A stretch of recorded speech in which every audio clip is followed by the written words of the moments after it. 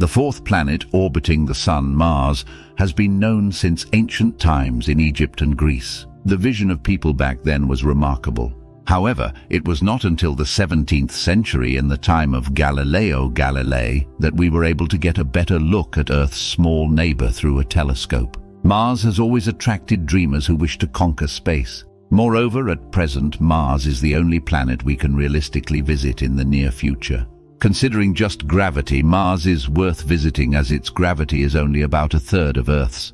For someone who weighs 100 kg on Earth, they would only weigh about 33 kg on Mars. An intriguing motivation, isn't it? Now let's dive into the exploration of Mars. Humanity has long gazed at the cosmos, dreaming of discovering other worlds. However, wishing alone is not enough to make it a reality. To land humans on Mars, extensive training and detailed planning are necessary.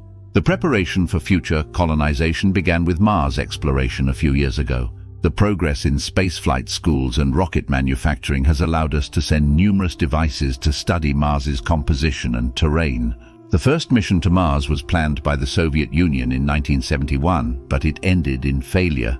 Despite this, humanity did not give up on exploring Mars. NASA's Viking missions followed, launched in 1976 and achieved success. Since the late 1970s, scientists have been able to obtain images of the Martian surface and data on its soil chemistry. Currently, Mars is being observed from its orbit by the European Space Agency, and NASA's Curiosity rover has even acquired citizenship on Mars, offering fascinating tours of local attractions.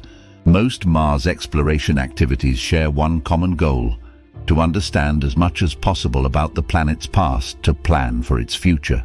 In the past few years, several exciting discoveries on Mars have delighted the scientific community. The existence of liquid water essential for life has been a significant breakthrough in Mars research. Curiosity has made astonishing discoveries, suggesting that millions of years ago, Mars had rivers and possibly even oceans.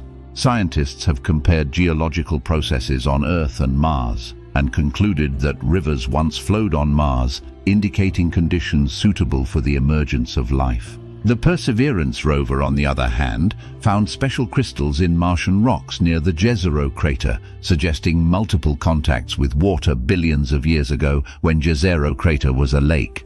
The presence of water is crucial because water is a key component of life. The discovery of organic molecules by Curiosity is another monumental find.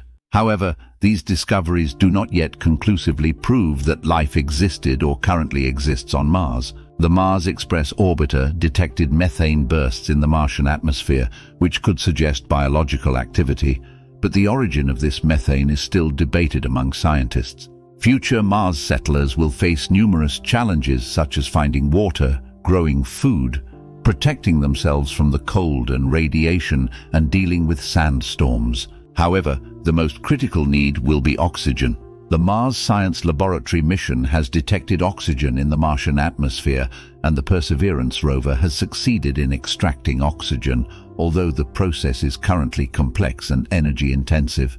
The first flight on Mars, achieved by the Ingenuity helicopter in 2021, marked a significant milestone, proving that controlled flight is possible even in Mars's thin atmosphere. This achievement opens up new possibilities for exploring Martian terrain. All ongoing research and exploration on Mars will be invaluable for future settlers, helping to establish a new civilization on the Red Planet. There's still time to prepare, as it's promised that the first humans will be sent to Mars within the next 10 years.